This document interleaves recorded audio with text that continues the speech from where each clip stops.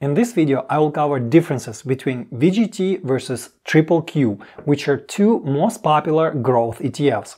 I can tell you right off the bat that there is no good or bad ETF. It is a matter of knowing differences between VGT and QQQ and making an investment decision that suits your needs best. Both funds are well-established and large ETFs managed by respectable investment powerhouses. QQQ had a slight head start and enjoys higher popularity among investors. The assets under management for QQQ are almost 4 times bigger compared to VGT. QQQ has a higher expense ratio compared to VGT. Still, expenses are pretty low for both of them. Let's start with indices that VGT and QQQ track.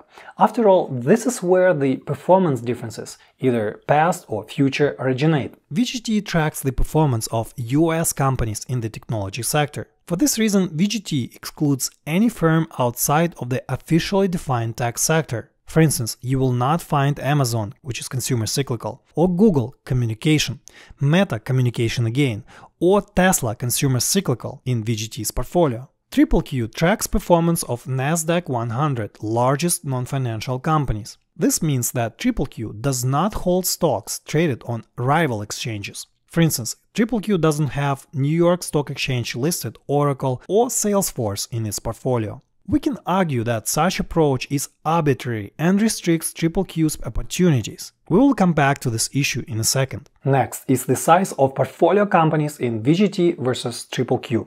Unlike QQQ, VGT gives you some exposure to mid-cap as well as small-cap companies. Conversely, QQQ gives you exposure only to giant or large-cap companies.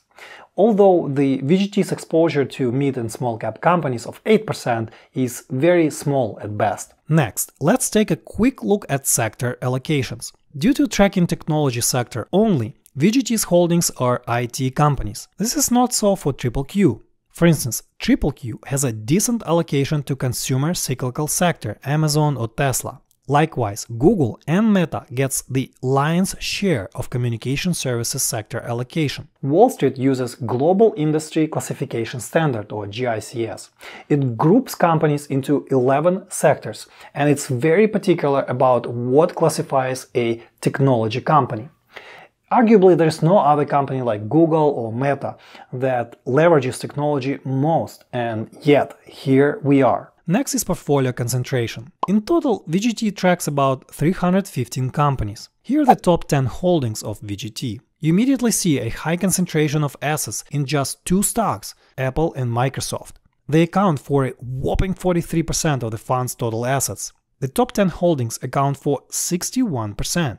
If your investment goal is diversification, that's not a good sign. Conversely, QQQ has 101 stocks in its portfolio, including 2 classes of Google stock. That is more than 3 times less than the number of holdings of VGT. And yet, QQQ has a much lower concentration at the top compared to VGT. We see that Apple and Microsoft account for 18%. QQQ's top 10 holdings take up 46% of QQQ's assets. In some sense, QQQ looks more diversified compared to VGT. Next, let's take a look at historical performance.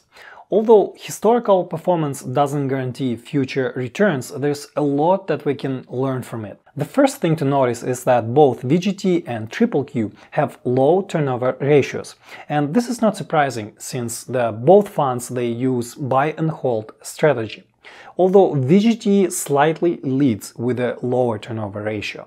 Low turnover ratio means that there were fewer stocks bought and sold throughout the year, and high turnover ratio can lead to higher expenses and can create a drag on ETF's performance. As for the total returns, VGT and QQQ performed more or less on par for the past 15 years. Of course, there were some periods of outperformance by VGT, especially for the past 5 or 10 years. This is impressive given that VGT does not include such high flyers as Tesla, Google and Meta. High concentration of Apple and Microsoft allowed VGT to match or even surpass QQQ's returns. As for risk-adjusted returns, the Sharpe ratio for VGT was better across 3, 5 and 10-year periods. To be honest with you, I'm not a big fan of risk-adjusted returns.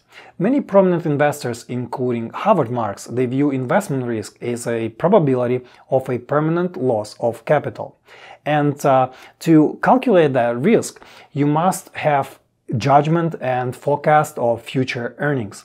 And Modern Portfolio views this exercise as something difficult and something hard to do. Instead, it focuses on a low-hanging fruit that is easy to get, and that is the price volatility. So I would be very careful with risk-adjusted returns and not let them cloud your decision-making. Okay, so which one is the best choice, especially for a long-term investor?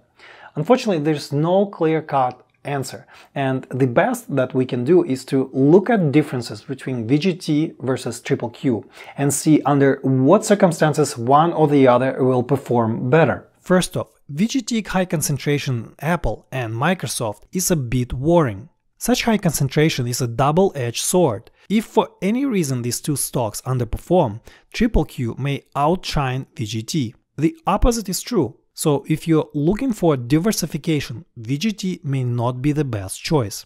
QQQ provides a smoother distribution of weights among stocks without being too top-heavy. Next is the stock selection preference. QQQ gives you exposure to magnificent 7 stocks. Conversely, VGT excludes 4 of them, such as Amazon, Meta, Google, and Tesla. So if you want to hold all these 7 stocks, VGT is again not for you. But if you want pure play on technology sector, VGT is a better choice. As we saw, QQQ provides exposure to other sectors besides tech. For instance, it has holdings in Costco, PepsiCo, which are consumer defensive stocks. Likewise, QQQ holds Amgen, Vertex Pharmaceuticals, and Gilead Sciences, given a healthcare exposure. The other consideration is exposure to mid and small cap stocks. VGT provides some with 8% allocation to small and micro-cap companies compared to none for QQQ. 8% is of course a lip service to that. If you want exposure to small-cap tech stocks, there are better ETF options out there. So as we see, it's not black and white. It's not like VGT is good or QQQ is bad. It is a matter of knowing trade-offs between these two funds and making the best investment decision based off that. But let me give you my personal opinion on VGT versus QQQ. I'm not a big fan of top-heavy funds like VGT. If I want a high allocation to, say, Apple or Microsoft, I can just get it myself with a click of a button. So this makes VGT too dependent on performance of just 2 stocks. On the other hand, I really like VGT's low expense ratio. As for QQQ, its exposure to magnificent 7 stocks, that's all what made the difference for its historical performance. In my view, the big tech companies will likely outperform the general economy and the stock market. So if you do not agree with this view, likely QQQ or even VGT is not a good choice for you. I also like how QQQ focuses on large cap stocks and cuts off all the small caps that are traded on Nasdaq. Again, here I'm assuming that the big large cap companies will outperform small cap ones. And again, if you do not agree with this view, QQQ could be a bad choice. After reaching their all-time highs for the most part, the Magnificent 7 stocks may become volatile short-term. I personally do not care for price fluctuations because volatility is not a measure of risk to me, but it could become a risk for someone, or like a timing risk, who cannot wait out dips and need cash quick. So this could be a consideration. On the other hand, I do not like how QQQ limits its exposure to Nasdaq traded stocks only. I wish there were other stocks from other exchanges included, but it is what it is. On another note, there is a QQQM, which is a sibling of QQQ. QQQM does everything that QQQ, but at a lower expense ratio of 0.15%. The thing is with a QQQ is that it is organized as a unit investment trust, and this is how many ETFs were structured back in the early days. And being a unit investment trust, This prohibits QQQ in engaging in securities lending or reinvesting dividends, among many other things. Conversely, QQQM is a standard ETF company, and it can engage in securities lending to earn fees and lower its expense ratios. But because QQQM was launched very recently in 2020, it's still gathering steam and its net asset base is lower compared to QQQ. And for this reason, its spreads when you trade shares of QQQM can be somewhat wider. So what are your thoughts on VGT versus QQQ?